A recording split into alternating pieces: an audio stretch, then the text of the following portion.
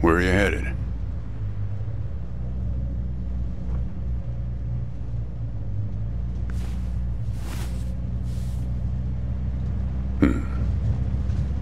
Not the talkative type, eh? That's okay. Most people I pick up are just waiting for their turn to talk. Want a raisin? They're from my farm.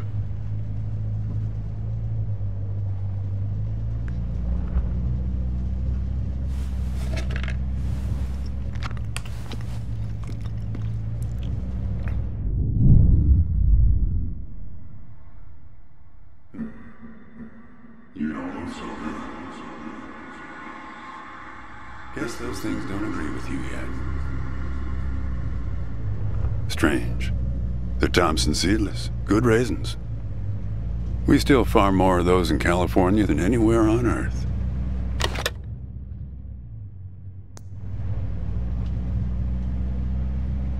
You want to know the clearest evidence that reality isn't real? Raisins and grapes, man. They're the same thing, but they taste disgusting when eaten together. Obvious bug in the program there, right?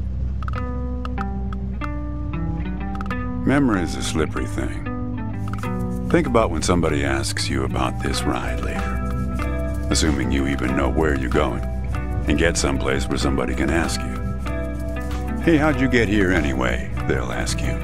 Oh, I hitched. And your brain will flash back for a second when you say this. And it'll show you a frozen snapshot of yourself, sitting in this car, talking to me like we are right now. But which moment will it actually show you? Will it be this one? Or this one? Or this one? We think we remember how people really were, how our lives together really were.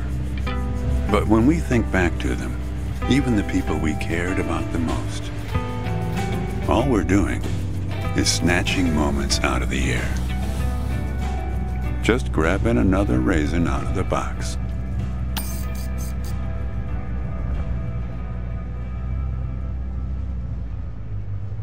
My wife. She's dead now, but you probably guessed that. Thanks, but you don't look like you're doing so well yourself. Takes one to know one, right? I can always spot someone who's grieving along this highway.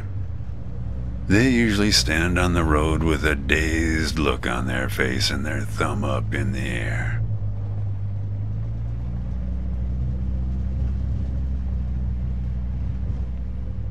Young guy like you, I wouldn't have a clue. My wife, if I'm totally honest with you, I don't really remember what she looked like. Remember everything about her, just not her face. Some people have faces that are easy to remember. Doesn't seem fair. Sure. It's not as easy as people think. I'll give you an example. You think you're present in the moment? You've been talking to me for a few minutes now. What color are my eyes?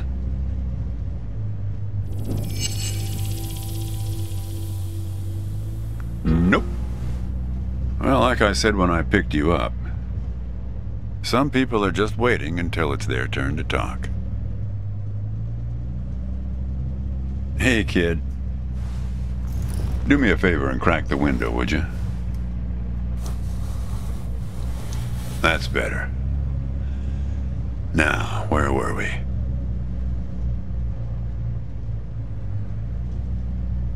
Yeah, fair number. But after a while, you start seeing the same few archetypes over and over. You got the numbnuts Kerouac fans. You got your autodidact blowhards. They'll talk your ears off. You got a lot of people from Cincinnati for some reason. You got your deadheads trying to get to some concert someplace. And then there's the water bottle person, always worrying that they're going to run out of water before they get where they're going. Still, you're the first hitcher I ever picked up who doesn't have a destination. Copernicus. Well, seems like the right name for a guy who's traveling the world without knowing where he's going. You just sit back, Copernicus, and invent a language where false statements are impossible.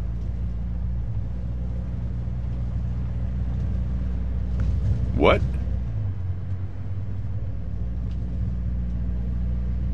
Oh, I stand corrected.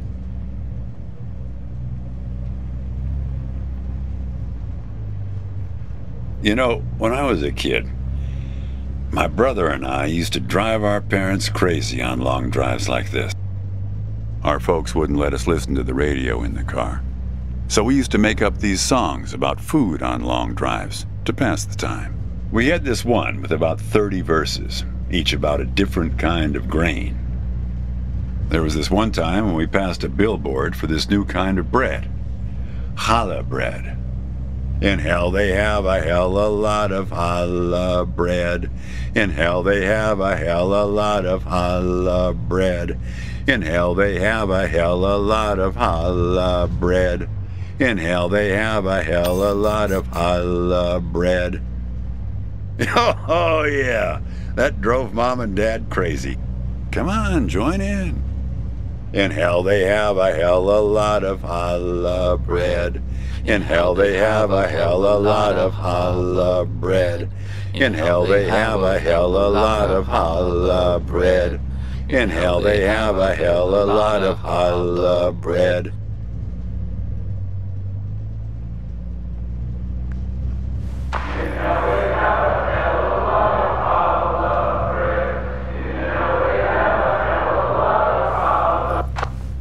Actually, I'm beginning to understand my parents' perspective. Getting older is funny. It's like reading a book where less and less happens, but the writing gets better and better.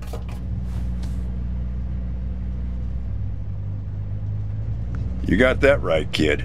Let me tell you, getting old is no picnic.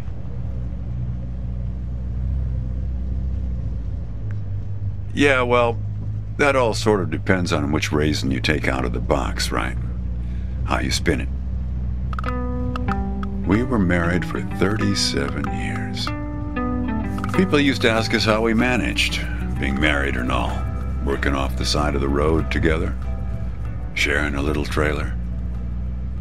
The truth is, nobody knows if they're happily married. All they know is that it's the thing they've been doing every day for the last 37 years.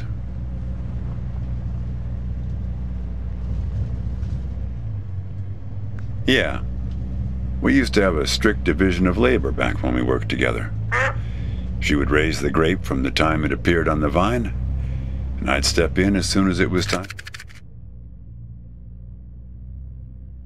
It was time to start drying them. What you got there? That's my number. I used to leave those all over my car in case my car got lost and somebody found it. But yeah, feel free to call me anytime you get in trouble. So, where were we? Our customers used to have fun with that. I'm the dry one, they'd say. Grapes attract a certain kind of person. A person who likes to tell jokes. Wine enthusiasts, tourists, people who like to talk.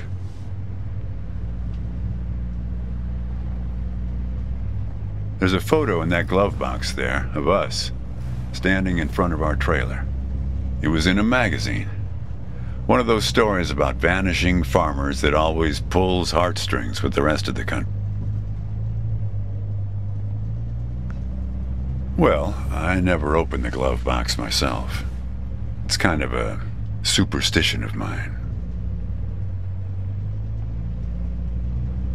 But help yourself.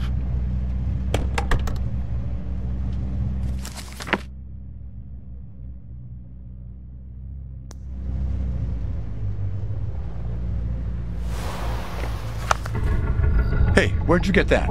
That's not her. And that guy there, he looks like you. I don't know. I was going to ask you the same question, Copernicus. Did he... Who gave this to you?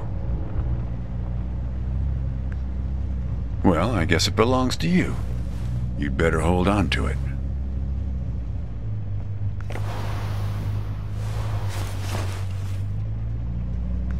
What woman? Well, oh, her. Well, hard to say. I wouldn't lose any sleep over it. What's that black thing in the glove box, anyway?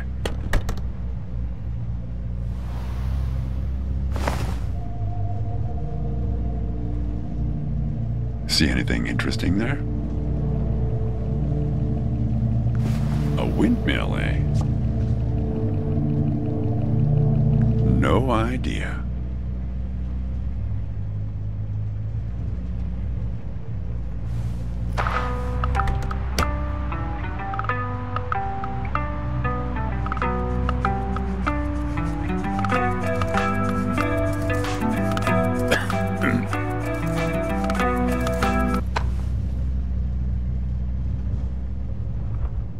Say, want to hear a joke? Why did the raisin take the prune to the dance? He couldn't get a date. Hey, that reminds me. It's almost 4:30. You'll like this. It's my favorite. I once knew the hostess, Darlene. She used to change the tires on my truck on Highway 51. Welcome to another Interstate Riddle Hour. Here's our first riddle.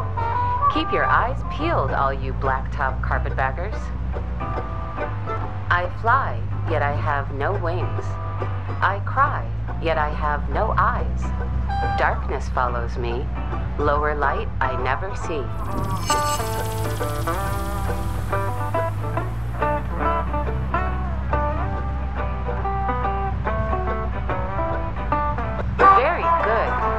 Here's our next one. A gatekeeper forever bound. He opens and shuts with a similar sound.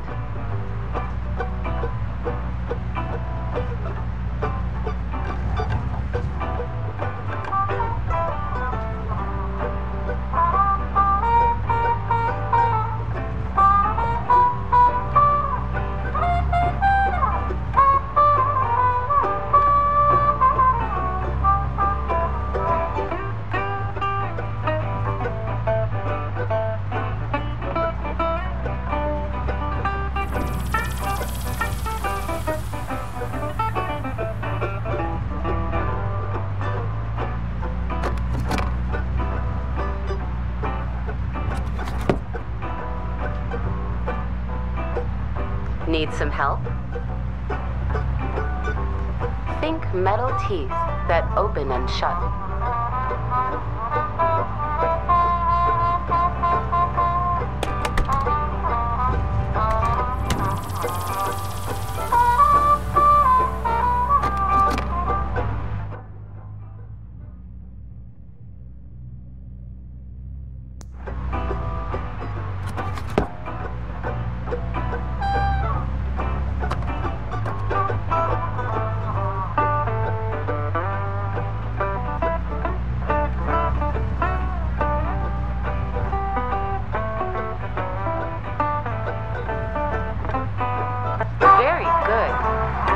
I don't know why I listen to this every day.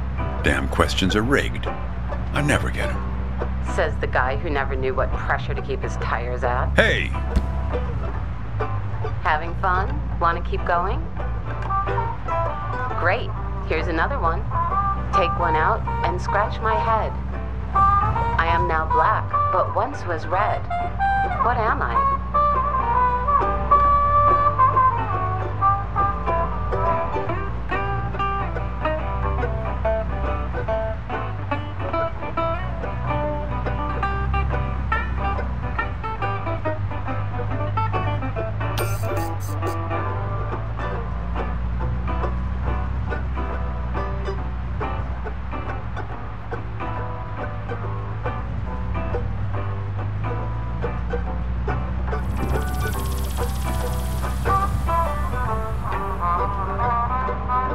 Need some help? Check your backpacks, friends. The answer could be hiding inside.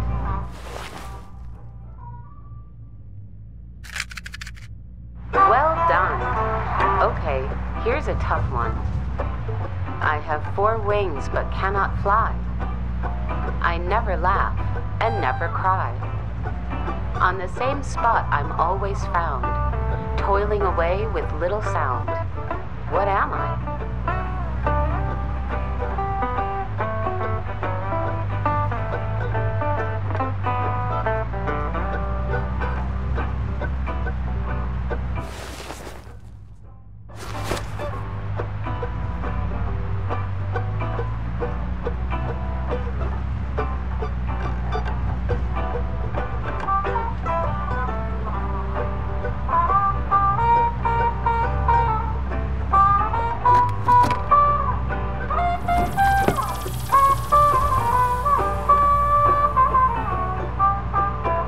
Need some help?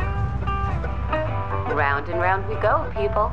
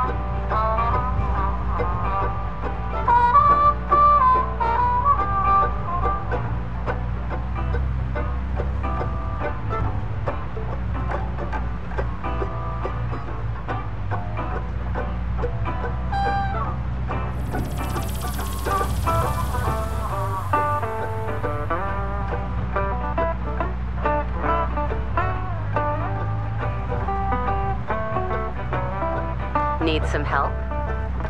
You might need to get your binoculars out to find this object. It's not so close. All right, here's our last riddle. He lies without touching the ground. Oh, come on, Darlene. Need some help? He lies without touching the ground. Damn it, Darlene.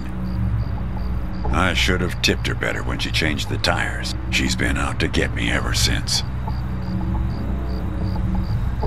Look, she isn't being straight with you, kid. Check the photo, Copernicus. The photo in your bag. Then you'll see.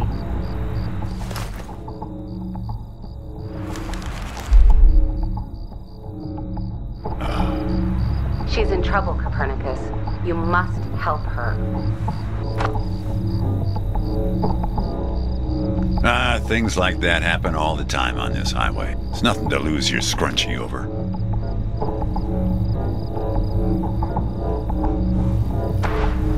Riddle hour has now ended.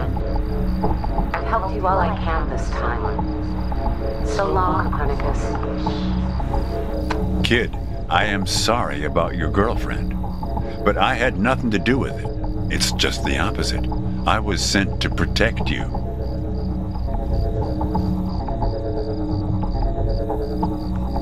From yourself. You picked this car every bit as much as I chose to stop for you. You picked this car, picked me, not to feel anything. Kid, just let it go. There's nothing for you down that road. Nothing but hurt. Look, I admit I lied, but only about one thing.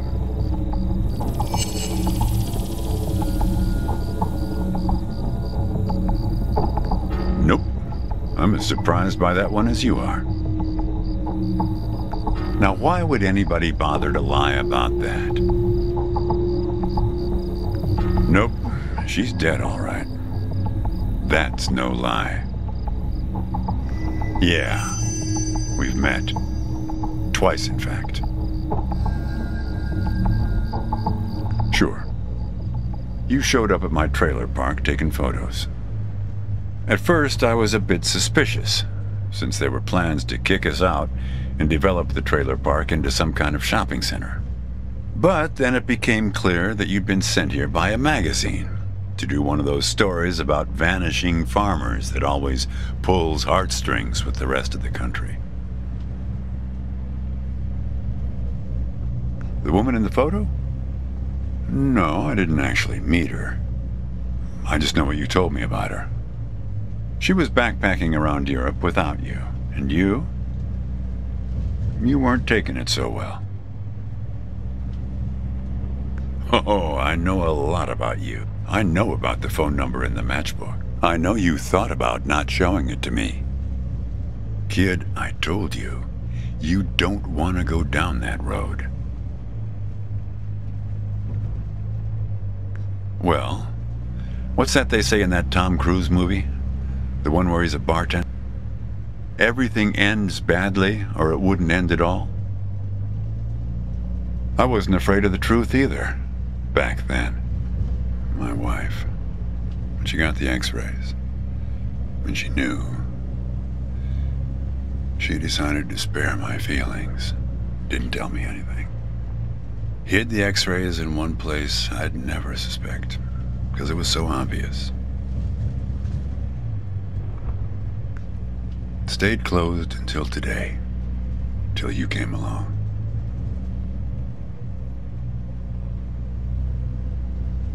And that's what you liked about me when we met, when you came to take those photos. You said you admired my fortitude. I had to look up at least one of those words in the dictionary. Turns out that you just meant my not feeling every little thing that's gone wrong with me. Well, that's life as a raisin farmer. We're not known for live casting our power ballads. Each raisin is a little setback that you've learned to live with.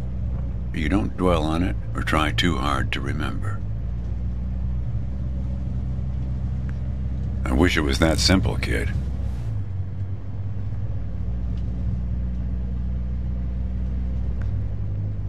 Hey, Chief. Why don't you have a look here?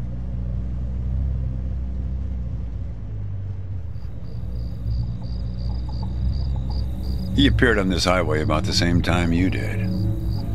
I guess he's part of what you're running from.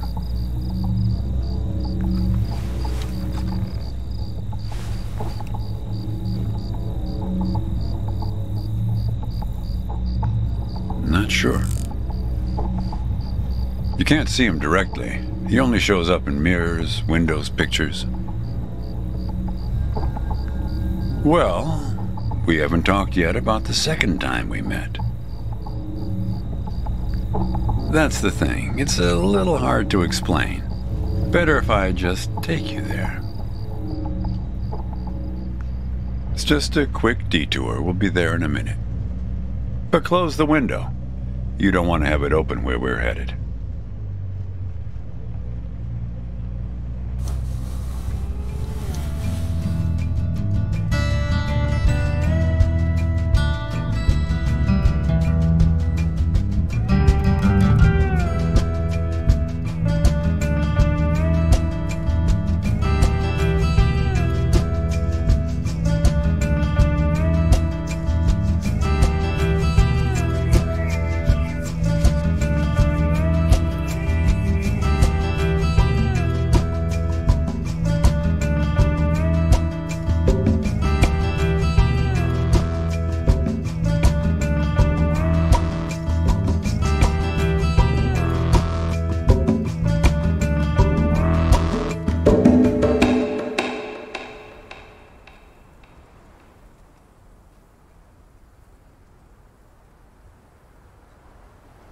A man travels along a road until he reaches a gate at the top of a hill.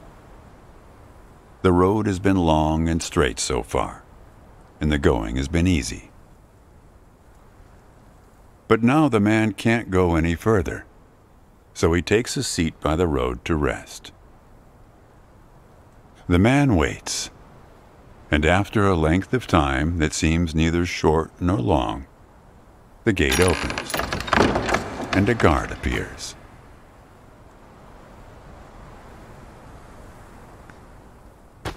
The man asks the guard for entry, but the guard says he cannot let him enter at the moment. The man thinks for a second and asks if he will be allowed through later. It is possible, says the guard, but not now. The gate now stands slightly open, and the man tries to look through it longingly. His journey has been easy so far, and he misses the feeling of the open road. The guard notices and laughs. Even if you could gain entry, there are many gatekeepers after me. Some are much stronger than me, and I'm afraid to look upon them. So there the man waits, for days, months, years, waiting to enter. One day, when he's given up hope of entering, a single question occurs to him, one he has not thought of before. Why, he wonders aloud, are there no other travelers along this road? All these years, no one but myself has waited in front of this gate. The answer to this question comes from a voice near his shoulder. It is you who made this gate, says a bird perched nearby. So it exists for no one but you. But why? Asks the traveler. Why would I choose to stop here?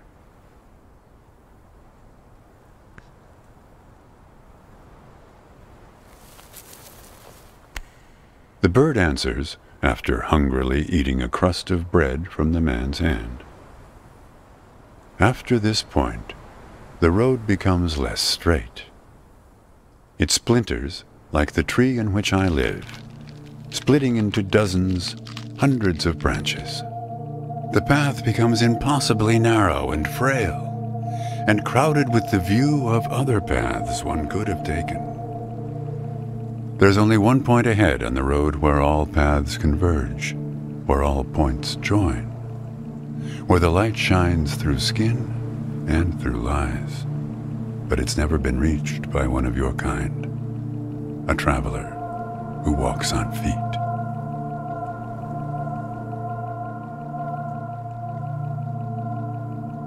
Shoo! Cries the guard, chasing the bird away. Don't listen to his nonsense. Having said this, he takes a seat next to the traveler, but not before closing the gate forever. So when you think about it, who knows how long we've been sitting here, just like this, on this road. Take it from me. It's better to face things with, what's it called again? Fortitude. Better not to feel too much. Want a raisin?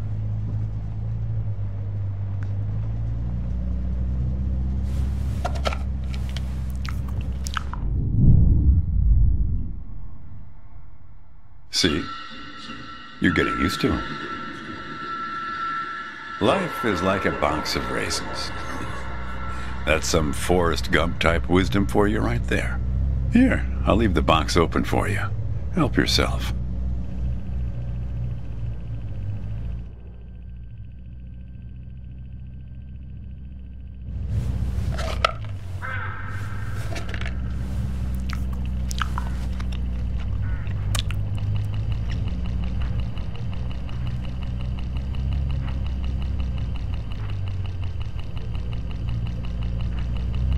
Look, hooded crows all along this road. I have to chase these for my farm every harvest.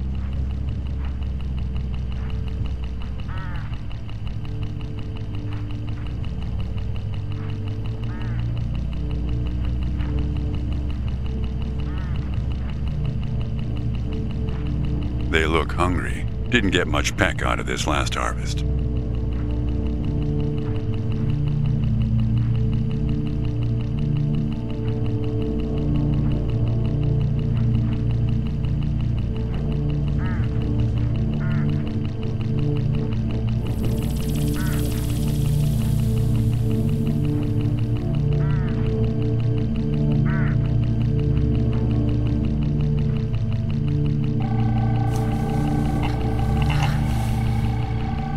Look, hooded crows all along this road.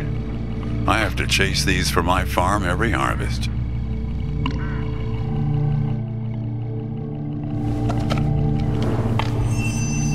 You don't want to do that, kid. These birds are unpredictable. There's no telling what they'll do once they start swarming. Get enough of these crows together and it's big trouble.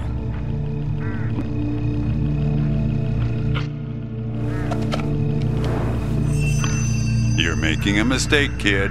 You don't know where they're taking you. Look, I'll help you. I'll help you figure out what happened when she came back from Europe.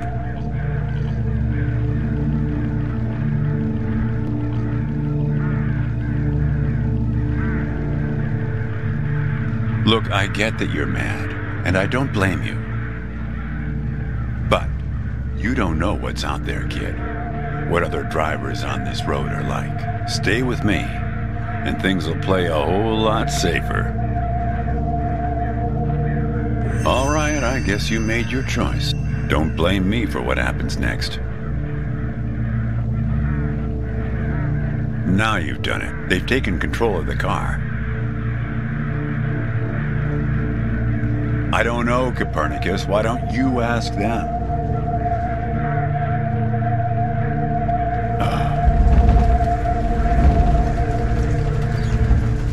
We're at my farm, Copernicus.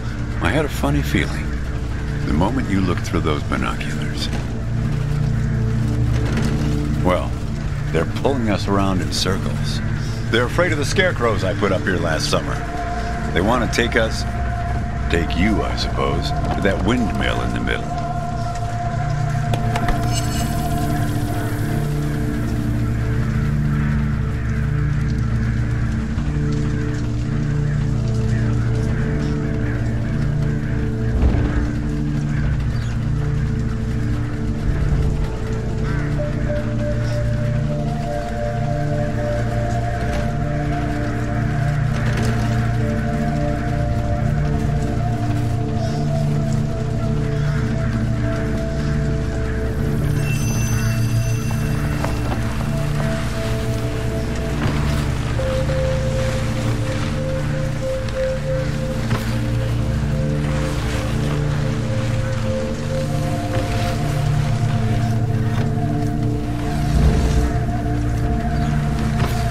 That's it, kid. Now, more of the same.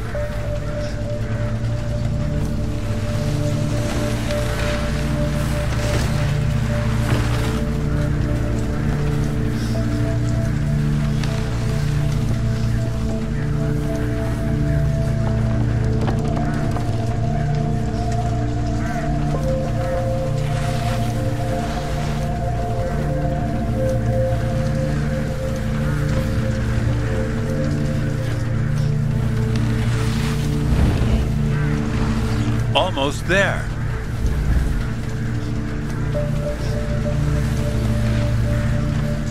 That's it, kid.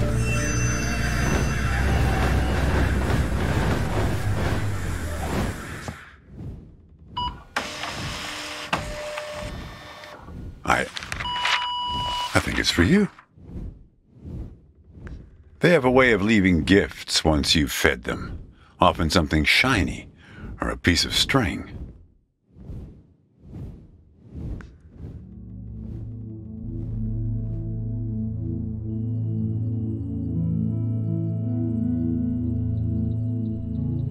I'm going away for 2 months. I'll be back before you know it. It's practically a cliche. Going to Europe to have new experiences, and yeah, it's corny, but maybe find myself. I guess I'm just worried that you'll find yourself but lose me along the way. I'll be back before you know it, promise. Here's a security deposit. What a weird box. Did you win this at the circus? It's great, right? I'll send you something special from Europe to put inside, so you know I'm thinking of you. And then we have our road trip together when I get back. You won't miss me anyway. You have plenty to keep you busy, like that job in California. The story about the vanishing grape farmers. You're right. I'm worrying too much. I love it. Does it lock? In some other world, it must, but not here. Okay, trade you a memory box for your Polaroid. Say cheese.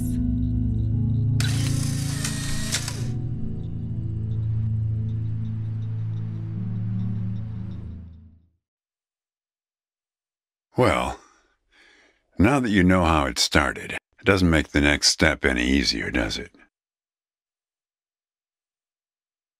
Listen, I disapprove of just about every choice you've made on this trip. But I like you, kid, and I can see you've made up your mind. If you want to find your girlfriend, if you want to find out what happened, if you really want to go there, you've got to find that box. Personal experience, kid.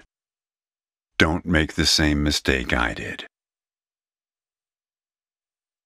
Well, this is where I say goodbye. Unless you want to help transport 4 bushels across. Nah.